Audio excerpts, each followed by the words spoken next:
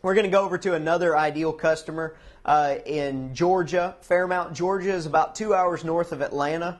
Brangus operation up there that you heard me talk about just a little while back. They got rid of a bunch of their mature cows, kind of refreshed the herd. Salacoa Valley Farms, their general manager's Chris Heptinstall. The guy that owns that operation is a man by the name of David Vaughn. Great individual there. Really excited about all the new stuff that they have coming along. They've got a bull sale coming up. They're switching how they do their bull sale. It's going to be on a Friday night now. Chris will talk a little bit about that, as well as the herd bulls that they have and how they maintain those and grow the bulls that they have going into their production sale. See if we can get Chris on the phone here.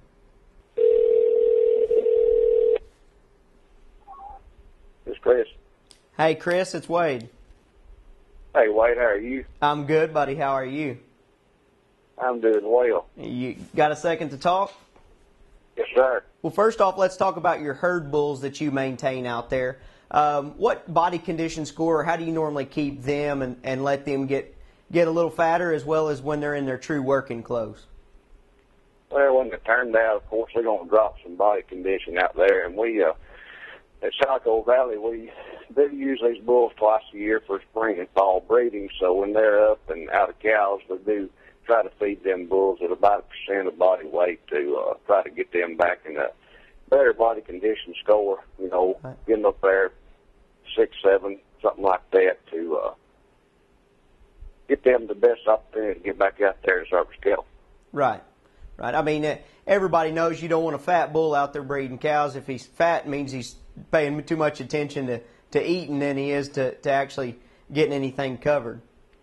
That's right. You know, days like today, we've got 110 heat index over here in the coastal region of the Deep South, and it's, you know, bulls can melt away right now, and you just want to get them in a little bit better condition so they can go out and do their job. It's good. What about, I know you've got a bull sale each year. What about those bulls that you get ready for that bull sale, you know, depending on their age, what kind of body condition score do you like to see them in when they go through the ring? Well, those bulls, you know, from weaning to yearling, when we get skin data and everything done, kind of push those bulls a little bit to maybe have a little bit better body condition so we can get some more accurate readings on what their EPDs will allow them to do. And I think that you got to push those bulls a little bit harder to get them there. And, you know, once we get them to yearling and get them skinned, then we'll usually try to back them off and let them coast till October. Awesome. And let everybody know how to get a hold of you, and as far as your bull sale that is in October, the date, how they can get some more information on that, Chris. Oh, you bet. We changed the date this year. We're going to go on Friday this year, October 21st. We're going to sell all the S model cows, all the 5-year-old cows are going to sell along with the bulls. Right. On Friday, we'll sell about 100 of those 5-year-old females, and then about 100 coming 2-year-old bulls.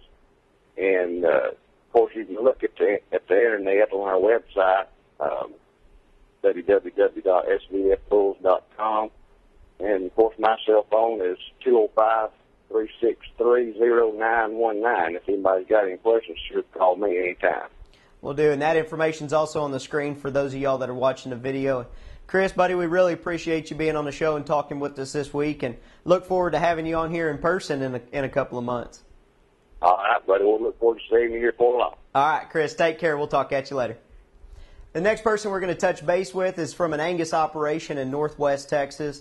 They raise cattle in a rugged part of the state as well as a rugged part of the United States.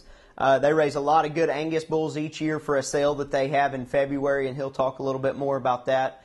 But they're going to talk to us about their herd bulls as well as their sale bulls that they have. And that's James Henderson of Bradley 3 Ranch. We'll see if we can get James on the phone real quick. This James. Hey, James, this is Wade Fisher. How are you? Good. Hey, I've got you on the video blog this week and wanted to see if you'd touch base with us. One of our viewers has sent in a question asking about the proper body condition for bulls.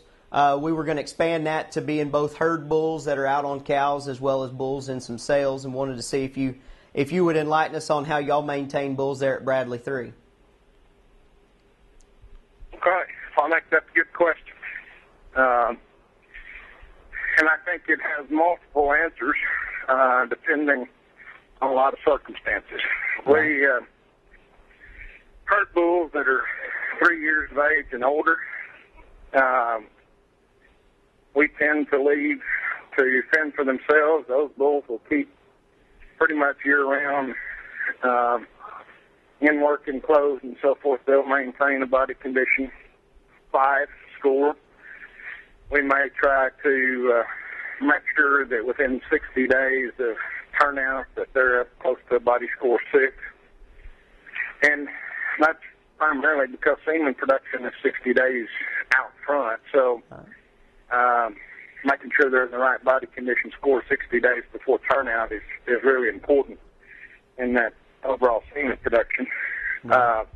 If it's younger than a 3-year-old bull, they're going to typically need some help because they're still growing, they're shedding teeth, there's just a lot of things going on, and so we try to make sure that up until they're 3, we really watch, and sometimes they may need some supplemental feed.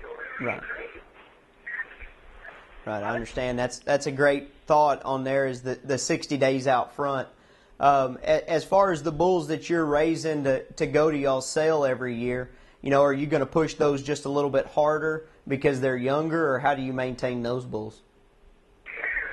Well, we do, and it's a catch-22. Everybody wants a range-ready bull, but they also want something that's been game tested and has a high rate of gain, and so that's a pretty tough line to walk to try to push them hard enough to get a decent gain measurement, but then to have them ready to turn out at the time of the sale.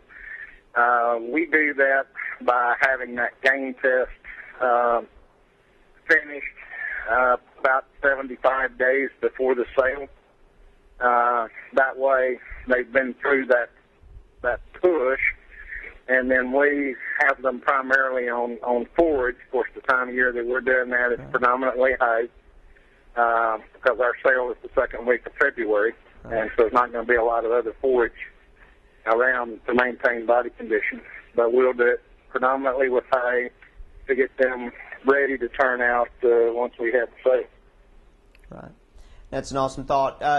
If you don't mind, give everybody a little information on you so that they can figure out more about Bradley 3 Ranch as well as the bull sale that you've got coming up.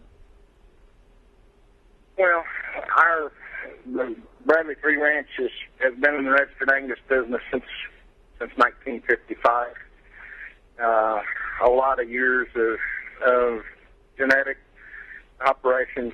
We try to run our operation as close to what we think most people are trying to do in their commercial operations as we possibly can.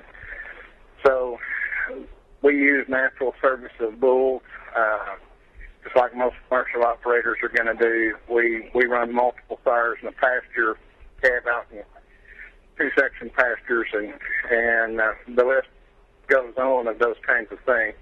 Our customer is predominantly commercial operators that are using those bulls out in commercial production every day, and we've been the full gamut. We've had feed yard, packing house, branded product.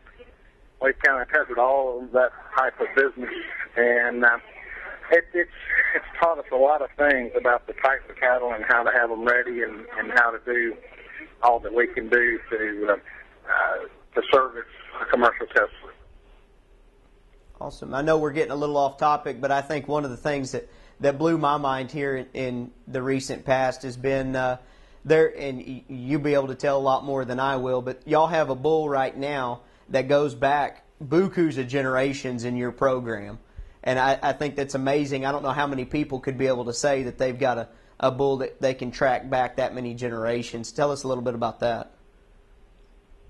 Well, he's a bull that we're pretty proud of. He's standing at origin service now, and we've got some really nice partners on that bull. But he goes back 10 generations on the maternal side to one of the original cows that Bill and Jenny Lou bought on the ranch in 1956. Each one of those dams on that maternal side stayed on the ranch to have at least 9 calves on the ranch, some of them as many as 12. Wow. And that kind of longevity maternally is just unheard of in our business. And we're pretty excited about him. He's sired by a bull that is standing at ABF of ours called Tender 10 that sold a lot of semen around the world. And this young bull's first set of calves will be in our upcoming sale this February. That's great. That's great. And James, I've got your information on the screen for people to be able to get a hold of you, but tell everybody what the date is of your February sale in 2012. It's the second weekend? It's the second Saturday in February. It'll be February 11th of 2012. Okay. And we'll start the sale at 12 noon. We invite everybody to come look at the bull anytime from early December through sale time.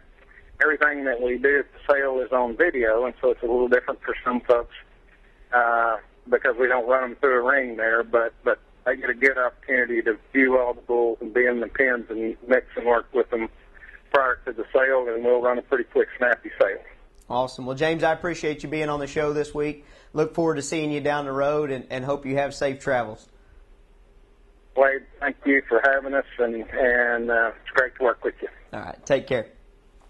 Well, I hope you enjoyed this week's episode. Matt, this was all for you, buddy. Let me know if we answered the questions that you had, as well as anybody else. If you've got any questions or want to see some topics here on the show, don't hesitate to send me a Facebook message or get me at wade@idealvideoproductions.com or just comment on the videos. Hey, I'd like to see this. This would be neat. We'll try to get on it, see what we can do to get somebody that knows everything there is to know about what you're talking about, and go from there. Until next week, we look forward to having you again on the Ideal Video Blog.